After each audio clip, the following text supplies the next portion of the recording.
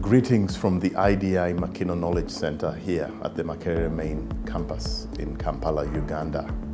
My name is Dr. Andrew Kambugu and I am the Executive Director for the IDI. Everyone has things that keep them awake at night.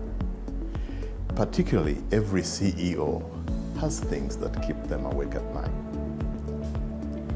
One of the things that keep me awake at night as the leader of an organization that has over 4,000 staff is the health and safety of our teams. Our teams are located here in Kampala, but as far away as Karamoja, West Nile, Masaka, and other regions. We are engaged in the all-important work of making sure that communities are safe from the ravages of infectious diseases. But who is taking care of our teams?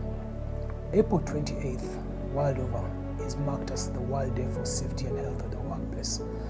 This year's theme is centered around the impact of climate change on occupational safety and health for workers. We at the Institute have focused our energy over the last 12 months to ensure that our staff are safe in all the aspects of work while they come to work and while they go back home, and in the communities in which we assist across the country and outside the borders of Uganda. In 2022, IDI senior management hired a consultant to develop the OHS, the Occupational Health, Safety and Safeguarding Policy. And that policy clearly stipulated what IDI was to actually do in order to actualize the implementation of the policy. So the policy, one of the things, formed Occupational Health and Safety Committee, which was actually formed, and the committee was to oversee all the activities of staff safety within the Institute. And the policy also guided that we should recruit 2 occupational health and safety expertise whom we have actually recruited to help implement the action plan of the policy.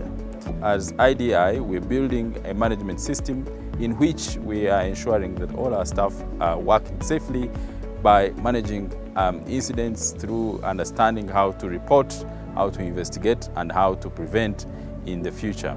We also have a management system that enables everybody to be interacting with us at all times through our OHSE champions, or our representatives at all departments and at all workstations. These representatives have been trained, they have been equipped, and they're doing a wonderful job. Over the last few weeks, we've just completed training for first aiders across the Institute. Almost 120 of our staff have been given the requisite skills and certified as first aiders. This means if there is a situation, a health emergency, we can call upon these 120 people to help make sure that those in an emergency situation get the first aid they need.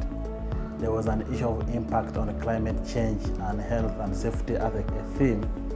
And to actually make sure that we try to align ourselves with that theme. We've also implemented efforts to reduce our carbon footprint, like the launch of the electronic vehicle that was done in October 2023.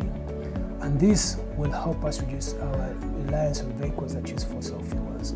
However, there always remains a big challenge for us to build proactiveness, a culture where safety comes first in everything we do, where safety is at top mind.